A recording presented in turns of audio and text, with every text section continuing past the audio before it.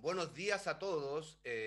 Mi primer 8.8 del año. Lamentablemente no pude estar con ustedes en 8.8 gobierno porque tuve un falso positivo de COVID y como nosotros somos muy cuidadosos, sobre todo los que trabajamos en ciberseguridad, la verdad es que preferí omitir mi presencia y es la razón por la cual no pude participar de 8.8 gobierno. Así que estoy muy emocionado porque es mi primera 8.8 del año 2021. Y estamos en nuestra segunda versión de 8.8 Solidaria, por segundo año consecutivo apoyando a Cure AHC Chile. Los que no saben, nosotros llevamos 5 años haciendo 8.8 Solidaria y los 3 primeros años apoyamos a la Teletón. La idea es hacer un ciclo nuevamente de 3 años consecutivos con otra organización de beneficencia y luego de esos 3 años volver a apoyar a otra. Pero todo lo que reunimos en este evento, absolutamente todo, el 100%, va en ayuda de una fundación benéfica, en este caso de Cure AHC Chile. Les quiero comentar sobre la agenda. Antes sí quiero partir agradeciendo a los productores, auspiciadores. Hoy día no auspicia... básicamente tenemos a Nastec, quiero agradecer a Nastec, a Tecnovan, a ZeroX World y a My Public Inbox, y de manera muy especial a Mundo Hacker, que de hecho a través de Antonio Ramos nos regalaron una serie de entradas que pudimos repartir principalmente entre alumnos de colegio, entre alumnos de universidades principalmente. Así que esperamos que puedan disfrutar esta nueva jornada solidaria con una cruzada hacker solidaria. Tenemos una agenda de lujo. Vamos a estar ahora pronto, voy a anunciar a nuestro keynote, que es Jayson Street. Luego a las 11 nos va a acompañar Carmen Torrano, va a estar también con nosotros a las 12 Santiago López, más conocido como Mala Suerte, un hacker de mucha trayectoria en España. Va a estar también con nosotros Selva Orejón, que por primera vez debuta en 8.8. Va a estar también con nosotros Jessica Matus y vamos a terminar con el gran Dragon Jar o Jaime Restrepo. Así que yo no les quiero quitar más tiempo. Así que quiero ir directo con nuestro primer keynote, con nuestro primer expositor, con Jayson Street. La verdad es que Jayson Street ustedes lo pueden buscar en Google y lo van a encontrar. Fue elegido el 2006 como una de las personas del año por Times. Es hacker y embajador de Defcon Groups y de Hack Not Crime. Así que disfruten de esta leyenda. Es la segunda vez que Jayson está con nosotros en 8.8. Me contaba que lamentablemente el año pasado quedó con ganas de venir a 8.8. Hizo un recorrido virtual de Santiago, así que esperamos invitarlo físicamente. Jayson, thank you so much for your support. We hope that we can invite you the next year for Chile to do a physical conference. And thank you so much because we know that you did only a few talks this year. It's in an honor for us to have with us today. Thank you so much. Gracias. Buenos dias. And unfortunately, that's probably the most of my Spanish that I can do without ruining the language. I have to apologize. I'm American, so I only speak one language, and I'm from Texas. I don't speak it very well, but I make up for it. I talk very loud and fast. So So I've got this talk now. I'm going to share my screen. Hopefully everybody can see the kittens. Yes. Okay, so this talk, I usually do a warning sign when I'm doing a hold on, I'm trying to see if I can.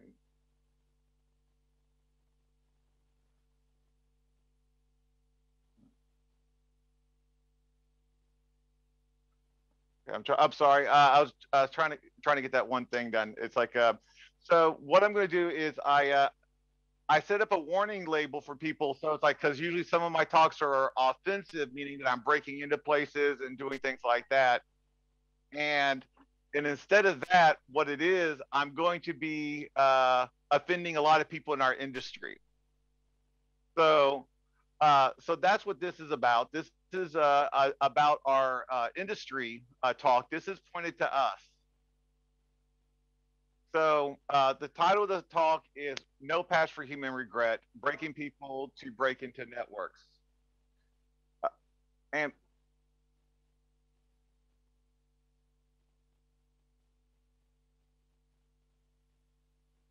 basically, it's like I've always said, when you break into a server or compromise it or expose vulnerabilities in a server or a network, you don't hurt its feelings. It doesn't feel bad that you compromised it. It's just a computer. It's inanimate. So the same can't be said when you break into a network using a employee, using a person, when you misdirect them, when you tell them that you're doing one thing and then you do something else. That's the difference. So we're going to talk into that and we're going to delve into that a little bit more. This is mostly about the ethics of red teaming. Uh, this is the bio because there's supposed to be a bio page of who I am. Um, it is the least interesting, and you can search on that stuff. It's like the whole thing. So there's no patch for human stupidity. I think we've all seen these T-shirts, and I have to admit that I own one. I actually used to wear. I mean, before I evolved my outlook on what I do, this was hilarious. But it's not anymore, and we're going to go into why that is. And also, I have to say, when I go in and I talk about these things, I'm talking about this industry. Remember, I'm going from my perspective and my path. I'm not calling anyone else out in red teaming. I'm not calling anyone else in blue teaming. I'm not calling out, well, I'm calling out a couple of companies specifically, but I'm not calling out anyone in our industry. Uh, that finger is pointed directly at me. I'm looking at the mirror when I talk about these issues because everything I talk about, I had those attitudes. I had those, but I changed, and I hope more of the people in the industry change.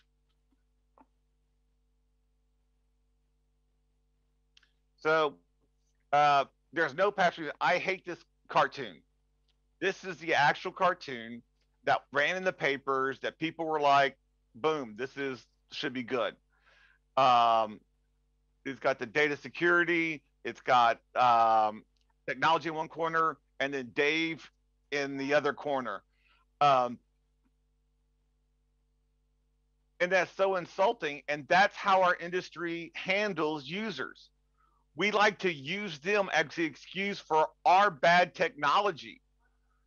Instead of trying to get technology, more and more technology to protect the humans, why don't we get the humans to protect the technology? They are better suited for that than the technology. But we don't give them credit and we write them off and we treat them like a liability instead of an asset.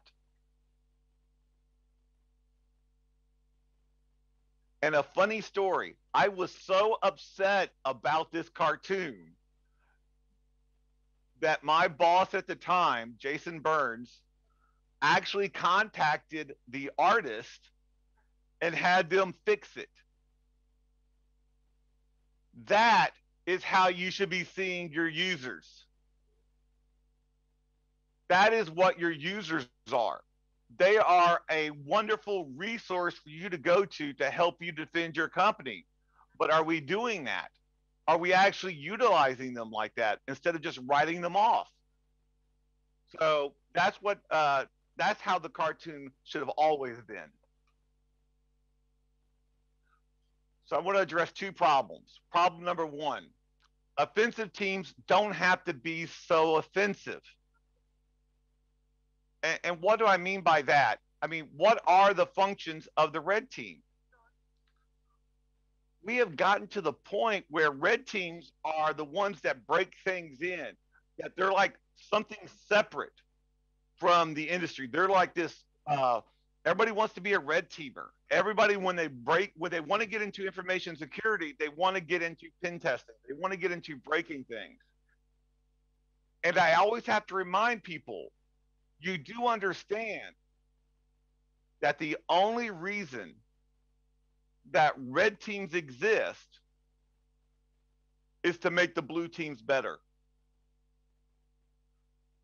And when I say red teams, just for people who don't know, red teams mean people who do external exercises.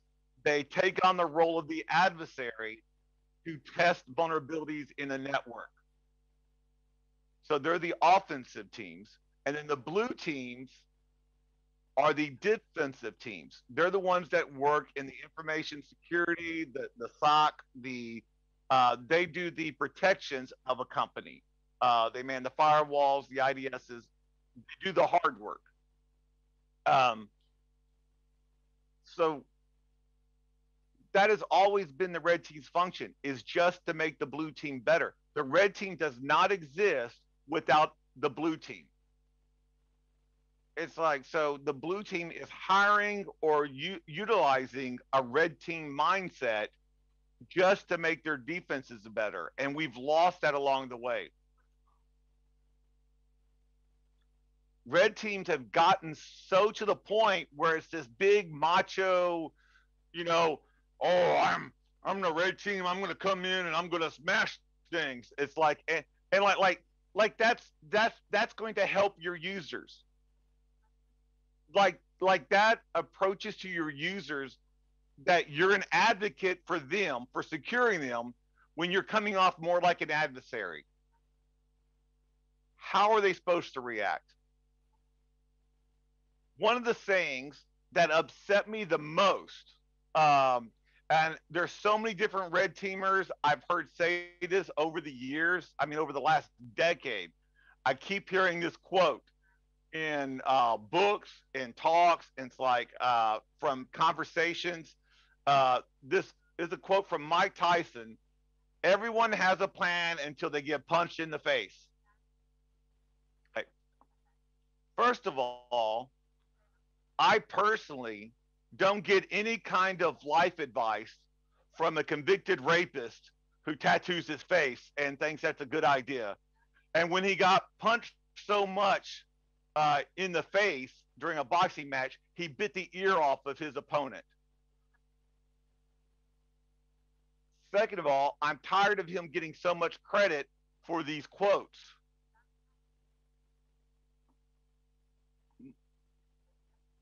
Mike Tyson borrowed this quote from Helmut von Moltke the Elder, the Prussian general.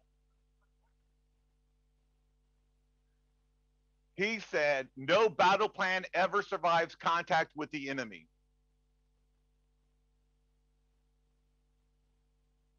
So instead of a quote trying to mean like you're a big bad guy, that you're going to come in and you're going to show your clients, you're going to punch them in the face and see if they have a plan and show them where their vulnerabilities are, this was supposed to be a warning to red teams, because plans are ever changing. The battle is ever changing. When you go to attack, you never know what's going to be responding. You never know what their forces are going to be like or what securities are in place. It's like, so all your plans and your recon will not withhold sometimes the actual engagement, actual going in and breaking in. So it should be more of a warning. Now I wanted to give Mike Tyson a little bit of credit. You know, I don't like being totally negative on someone. So I found this quote from Mike Tyson. I thought this was a really good one. Everybody you fight is not your enemy, and everybody that helps you is not your friend. That is a very good InfoSec quote, because pen testing, even though I'm fighting you, I'm not your enemy. And sometimes your employees or your contractors or your connections, your other companies, the colleagues, are not your friend. Yeah, but he stole that one too. What are you going to do? It's like, so I think my best Mike Tyson quote comes from someone who's not Mike Tyson. This is John Oliver.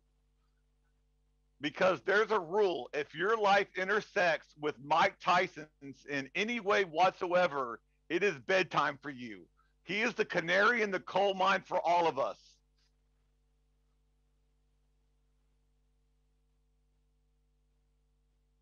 Very well said. So that's the problem. We've become so adversarial. We have created that mindset that we're boxing and we're battling our clients, that our job is to batter them. Our job is to punch them. Our job is to be that offensive.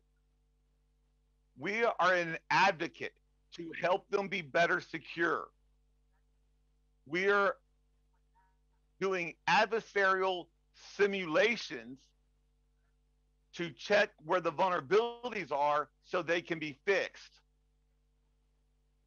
Now, that offensive red team mentality bleeds over to the blue team in the worst possible ways.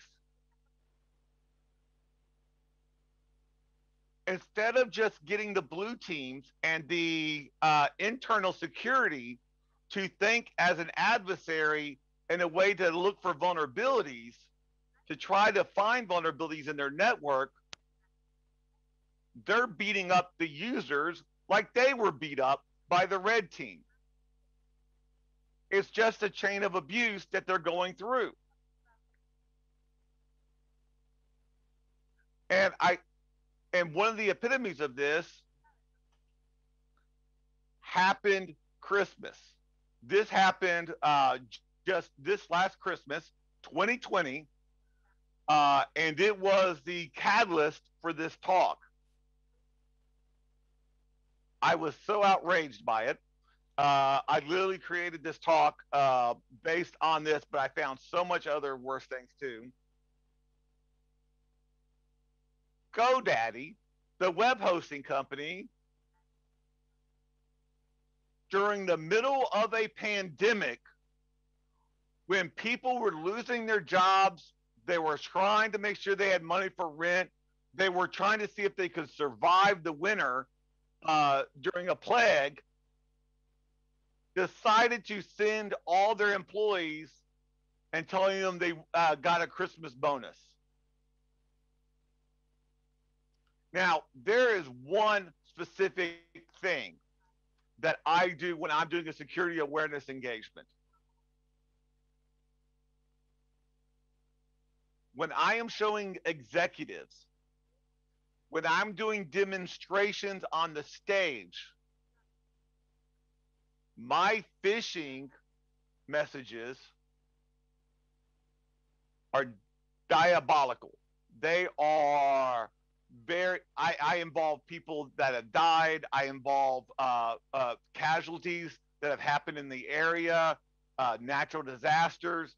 I've brought up horrible things to show people how dangerous it can be, how people will get you to click on a link using very bad means. And I've always stressed that I would never, ever send that out to a real employee. You never manipulate an employee like that. It is good for a demonstration. You don't manipulate it like that. That's, and we'll get a little bit more. And another one. This happened in February of 2021. They were telling people that they could get vaccines. They're telling the workers to register for people desperately scrambling to get the vaccine. At the very beginning of 2021, a library decided to fish their employees, thinking it was a good idea to fish their employees that they could get a COVID-19 vaccine. You do not mess with your employees' livelihood or their life. Those are two things that you do not use as phishing subjects internally. You could use those as demonstrations, never in a real life exercise. Because guess what? You may have had a couple of disgruntled employees, potential insider threats in your network. After you sent that email out, after you sent that phishing email out and promised them a bonus or a vaccine, and it turns out that they're in trouble and you faked it, and there is no bonus or vaccine opportunity, congratulations. Your insider threat has quadrupled. Because now, instead of just having a couple, I would be like every other one. I would be a long-standing employee and I would have received that, and I would be mad AF. It would be very bad. But also the same thing. So you can't do that, but the same thing goes to red teamers.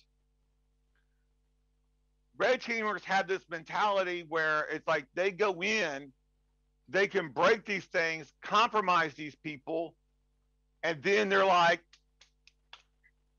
we're done. Here's your report. We'll work with you on the remediations. But the company might have a lot of hurt feelings left over from that red team, especially if they did social engineering.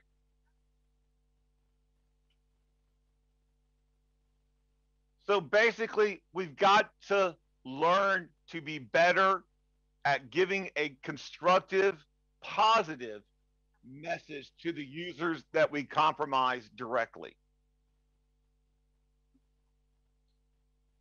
And I will admit, I've made mistakes. I've talked in several of my talks that we don't have time to get into now for little stories, but there's talks where it's like I promised a bank manager all these new computers just to the end of the engagement that he got to find out that they weren't coming because I lied, because I needed to compromise his whole bank and get access to his network and his computers, which I did. So yay me, but how did that, what did I leave behind? That was on me. And I've done that on several different times. But one engagement, I believe it was in West Virginia for this location, and I can't say where, but my whole outlook changed because a person opened the door, held the door open for me and let me come in. But I saw their face and I realized they knew they shouldn't have done that. And then as I'm walking down the hallway, and I've already compromised a couple machines, I've already won. I saw them talking to another person, looking at me and talking and discussing it. And I know they were calling security. I know they were going to report me. I know they were going to do the right thing. I could have left out the door. The door was right there next to me. They were down that hall. I could have left and been free and clear, great findings, I'm the hero. Or I could change it up a little bit and lose. I could let them catch me, fix their mistake, and be able to recover from it. And that's exactly what I did. I got caught. That was such a bigger impact for that company's security, because while I was able to show vulnerabilities, I was able to hold one of their employees up who did the right thing and show them by example what they should be doing, not all the things that they did wrong. From that engagement, from then all the way to now, I will always lose part of the engagement. The first 2 days, I will destroy you the best I possibly can. On the third day is the day I get caught. I'm more obvious. I'm more just apparent in what I'm doing. It's like I make it very easy to get caught, because that's what it's about. It's about the lessons, not the winning, not me winning. It's about the client winning, learning the lessons. Sometimes the hardest part of winning sometimes is dealing with sore losers. More than once, after I've already won and I've allowed myself to get caught, and then I explained to the people what I was doing, how this was a thing, and even having an employee vouch for me there, yeah, they still wanted to call the cops. they still wanted to call the cops. It's like, and I had to do with that. So you're also social engineering the people that you social engineered. So what do we do internally? What do the blue teams do before the red teams even get there? I do something what I call the 3 E's: educate, empower, and enforce. This is what we need to start doing. First, we need to start teaching, educating your users. What is the biggest problem with security awareness classes?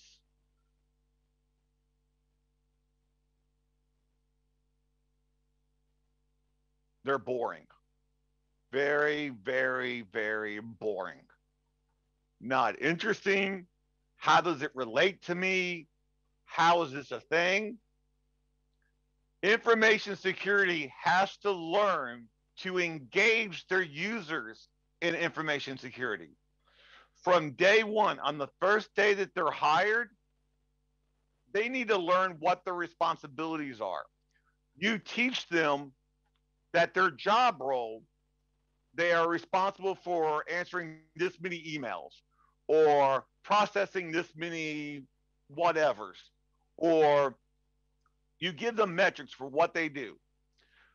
You need to include in those roles and responsibilities is securing the network. That is a job responsibility, not an afterthought, not a test they take once a year that they click the answers multi-choice and say they're security aware. It is a job responsibility for them to keep their job. They have to make sure they're not clicking on malicious links. They have to make sure they're reporting things that are suspicious. The next thing is we need to empower them. That's where the security team, we can't just put it all on them. It is security's team. It is the blue team's job, the company's job, to empower the employees to be able to do that without any repercussions, without any hindrance or adversarial relations if they try to report something or something that fails. One of the way that we do this is, does your company have an extension, a phone extension, or an email address dedicated to information security? So if someone does see something, they can report it immediately. And do everybody in that company know what that number is? Do they know what that email is? Are you creating an environment that rewards that kind of activity? Because when I talk about enforcement, it's not just negative enforcement. We need to reinforce the ideas that security is an everyday thing. Create a raffle every quarter, a drawing, a contest. And in this contest, what you do is you put in that if you report a suspicious email, if you report, if you'll get one entry into the contest. If that suspicious email turns out to be an actual phishing email, you get 10 entries into the contest. Now, if you see someone walking into the facility without a badge and you question them or you report it to security, that's 20 entries. Now, as your company, you can set aside every quarter 1,000 or whatever currency, whatever amount you want to, a gift card in a good denomination of money that will be an incentive for people to want to enter into it. Now, that sum, that money does not change. The prize money will always be the same every quarter. So you can budget it. But how many people enter into it is what changes. So you're not going to have any unexpected cost, but more and more people will participate and want to get a chance to win. See how well your security improves when people think that there's something in it for them. It will improve greatly. Because now it's not just about securing the company data. No one cares about the company data. It's about they have a chance to win a prize. Let's make sure I'm not clicking on anything suspicious. Let's make sure I'm watching to make sure people belong where they're supposed to go. And you will see a vast improvement. So I want to leave it. It's like on this last part, it's like there is a patch for human stupidity. It's called education. People who say otherwise are stupid.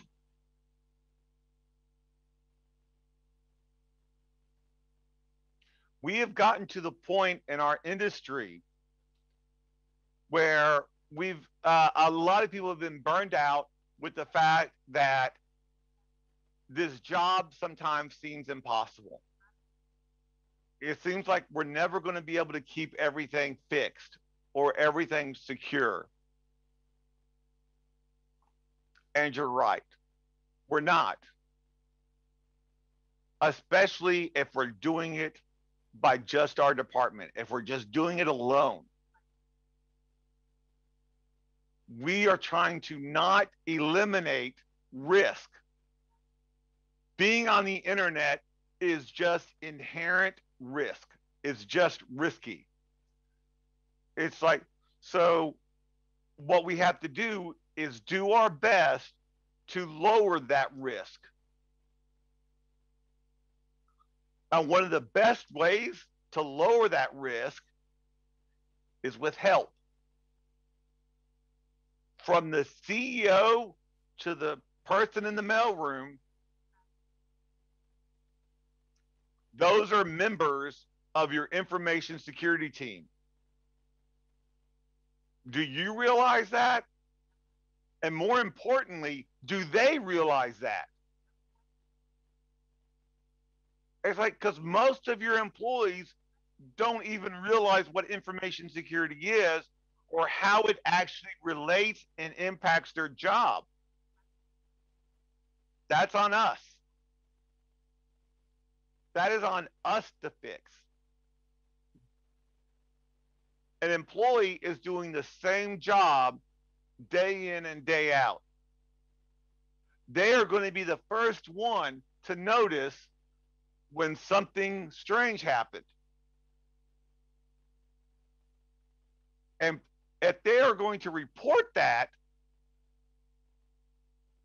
then you have one of the biggest, most fine-tuned intrusion detection systems known to man.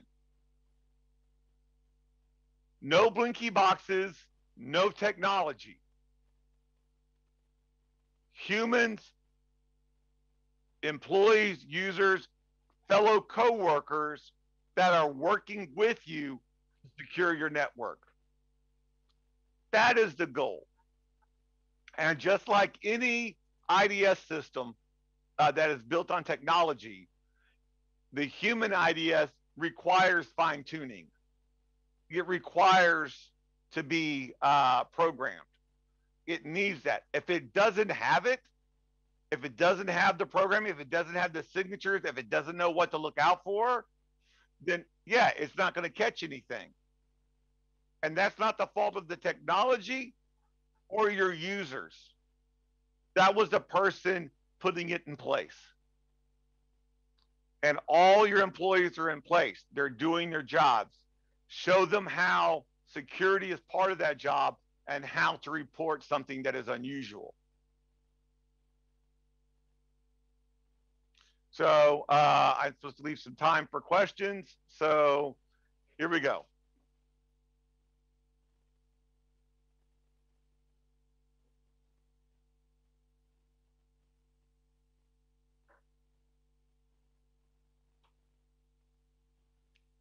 Mute. Sorry, I am mute. Thank you so much, Jason. Great talk. Voy a ver si hay preguntas. I am looking for question. I have a lot. Okay. Voy a hacer una pregunta en español, pero quiero relacionarla con la pandemia. ¿Tú consideras que en pandemia la situación mejoró o empeoró respecto a la conciencia de las personas respecto a la ciberseguridad?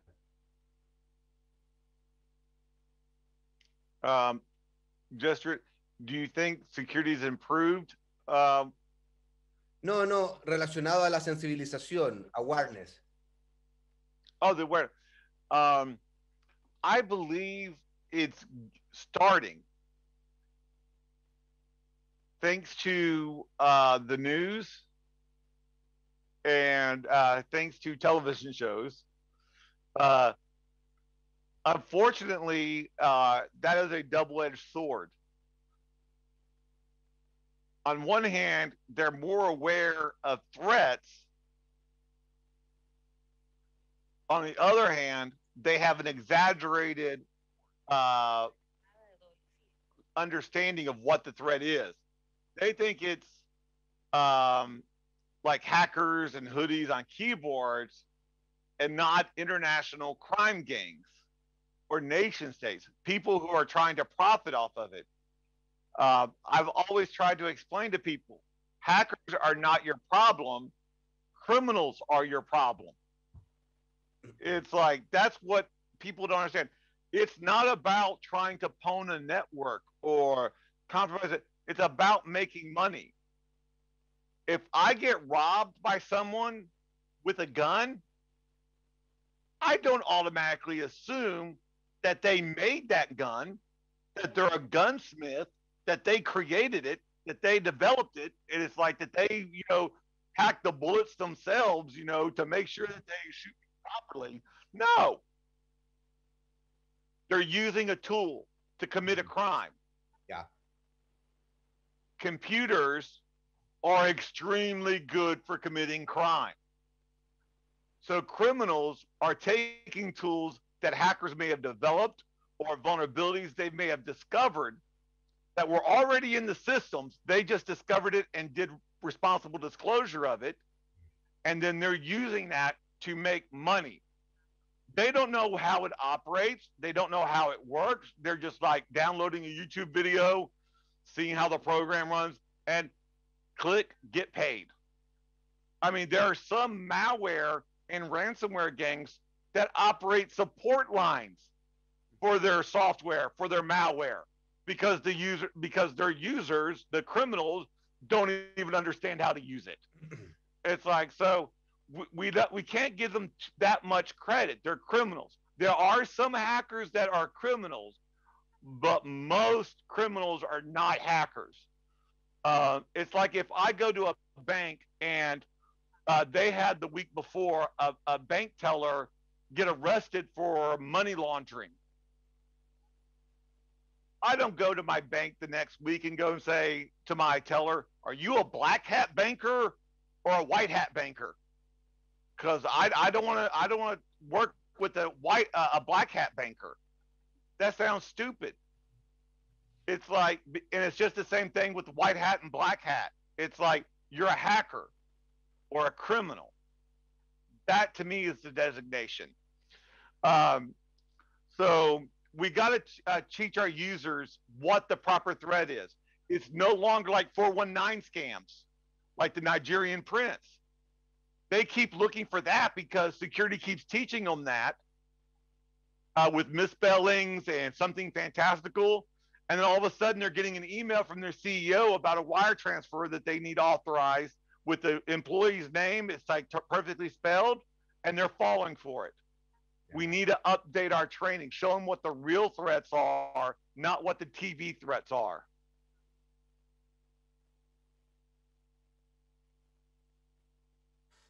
Excelente. Acá hay una pregunta relacionada, pero que quiero entenderla bien. Primero, hay una persona que pregunta si es mejor ir actualizando, o sea, mantenerse actualizado o realizar auditorías de seguridad sobre los activos, antes que tener un software seguro, pregunta. O sea, son como varias preguntas. I would say, for one thing, layers are always good. It's always good to have certain layers. Saying that, before you, and I don't mean this like literally, but before you worry about antivirus, before you worry about your infrastructure security, make sure you're updating every single piece of software you can, especially the operating system. Those are free. Operating system updates are free. And most of the vulnerabilities are targeting vulnerabilities that have been patched. Yeah. There are still people in their internal networks whose machines are vulnerable to MS-08-67. For those who don't know, that is a Windows vulnerability that came out 2008. 2008, over a decade ago, and they're still vulnerable to that. And that is called the golden key. You can the golden ticket. You're just in. It's like go get past go, collect the $200 and all the company data. So we need to keep patching, but also when we're patching our networks, what are we patching? Do you know every device that is on your network? You should have every IP address mapped or computer name that's on your network addressed. And if a new device pops up, someone should know. Because I promise you, 9 times out of 10 when I'm around, that new device popping up on your network is mine. And it is not named like the rest of your companies. If you see a machine, FYI, called Poning Machine 403, you're going to have a bad day. I mean, that's just what's going to happen. So yes, you have to do those two basic things, and that doesn't cost contractors or extra money. It's like that costs employees and work and effort, and it's well worth it. And that builds your foundation of security. Excelente. Yo tengo una pregunta. Hay dos preguntas más, pero quería hacer una pregunta yo. ¿Cuál es tu opinión sobre las redes sociales y cómo han impactado en la forma en que las personas se comportan y cómo afectan muchas veces su seguridad también? Ah, that is a good question, especially since I've been known to be on social networks from time to time. Um, so I would say one thing. It's another double-edged sword. It's like because of the fact that uh, I got my first book deal from Twitter when I was just starting out as a information security guy in a bank. It's like that's what started me out on this path to be here speaking to you now was Twitter. But there's a downside to that. I've had people dox me, people who have sent hate things, people who've been disgusting online toward me because I'm more public.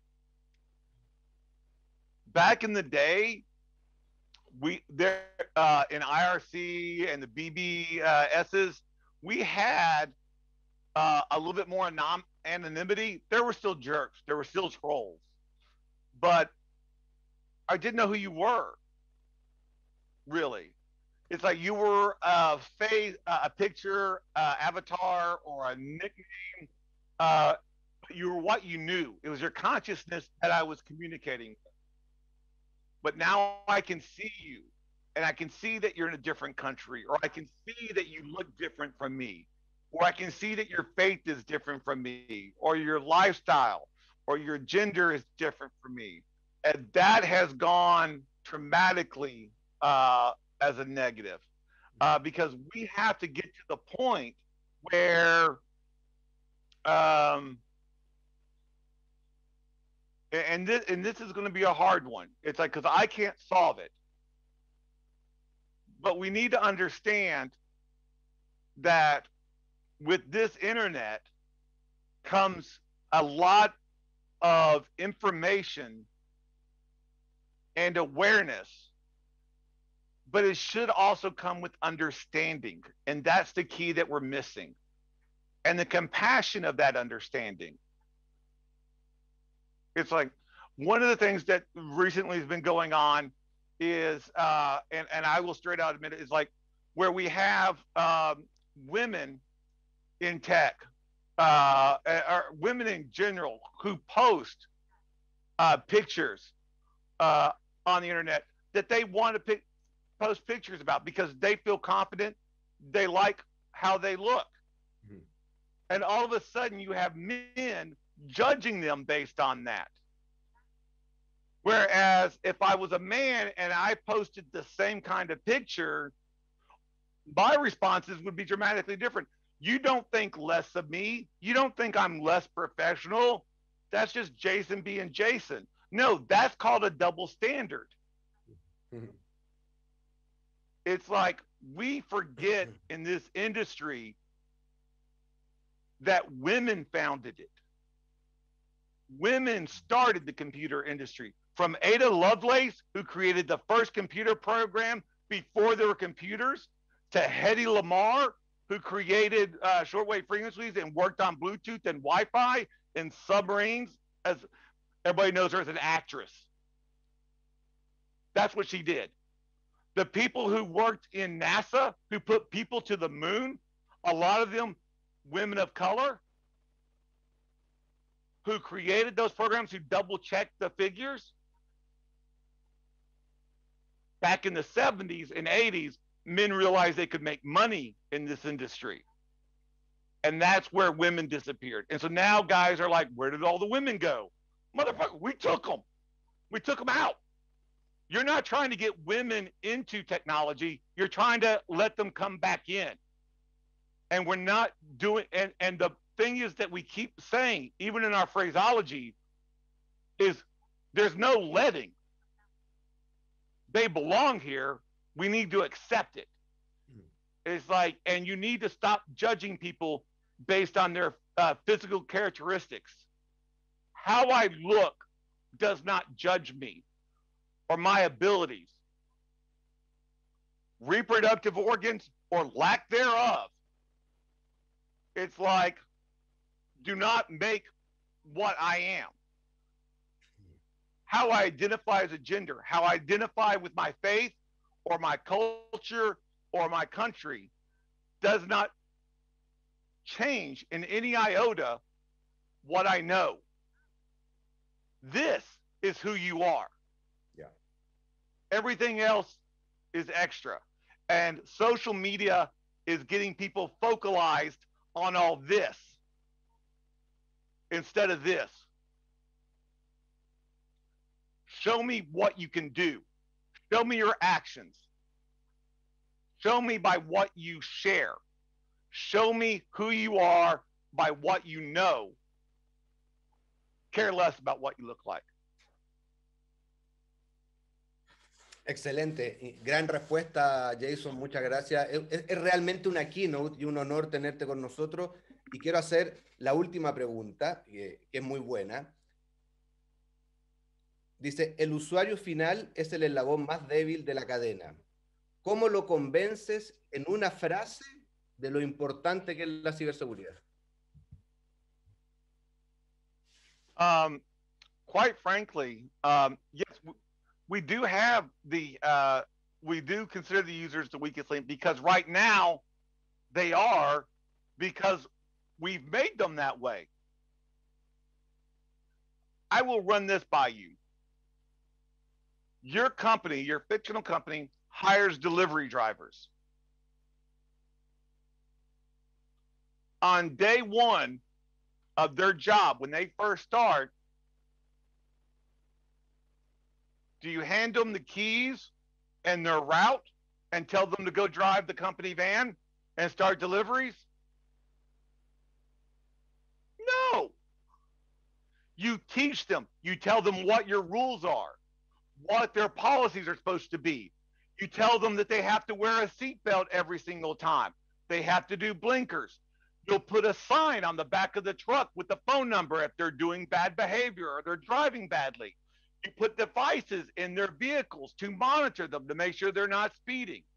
You let them know that they have to follow traffic laws. That's part of their job responsibility as a delivery driver. And if they wreck that van, they will face penalties. If a delivery driver of yours wrecks your van 3 times, will they be still your employee after the 3rd time? We have no problem firing that person from that wrecked van. Day one, someone comes to work with their job and you hand them a computer and you tell them, there you go, have fun. You don't tell them about the threats, what rules they're supposed to follow for safe computer driving, so to speak, the operation of that equipment that you just gave them, or the responsibilities for it. And if they jeopardize the security of that equipment or the network more than a certain amount of times, then they could lose their job. Oh, hold on. You mean if I click a bad email, it's like more than once I'm going to get fired? I say soon. But I say first, the first time you click a phishing email or an actual testing email, you get a warning and re-education. You're forced to go back to another 1-hour class on security awareness, specialized for people who have made those mistakes, on how to better look at emails, how to better go through them, show them the different simulations, and show them the workings of why that's a problem. The second time they do it, You limit their access to email. You actually give them some kind of quarantine that they have to go and then review. Their email goes to a different section and they have to send that email. Make it a little bit more difficult, but safer for a month or 2 months while they're going through this process. If they click at 3, they're probably an insider threat. Get them out of your company. It's like they shouldn't be there. It's like a delivery driver that wrecks a van can cost you thousands of dollars in damage to those vehicles. Target lost over $300 million because some other employee in another company clicked a phishing email link. And we care more about delivery drivers and vans than your guy in accounting clicking on random emails.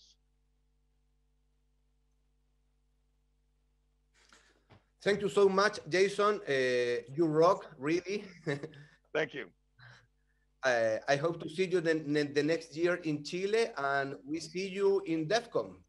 Definitely. I would love that. Great. And hugs wherever we meet, no matter what. I'm vaccinated, so it'll be fine. Thank you. Thank you so much. Right. Y muchas gracias a todos. Nosotros volvemos en minutos con Carmen Torrano, así que no se muevan de su asiento. Adiós. Adiós. Muchas gracias.